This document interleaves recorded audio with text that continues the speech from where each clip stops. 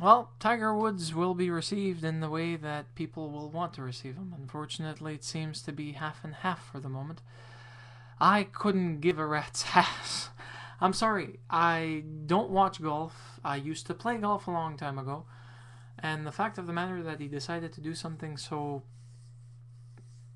macho in claiming his right to all these women and actually having his wife go through heaven and hell, well, one can only hope that there is such a thing as comeuppance in the man's life and he'll eventually get his. Probably the gallery is going to be half booing, half hissing, half catcalling. But then again, I'm not certain if that's going to be allowed because of the actual way the game is played.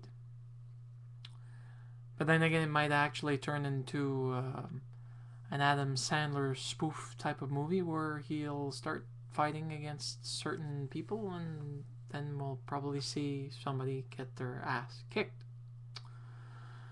With that said, in regards to the Georgia TV station, that's unfortunate that they decided to go the Orson Welles way, such as War of the Worlds, but I think it would have gone better if they would have actually gone with an actual alien invasion instead of actually forcing something that has marked the country since 2008.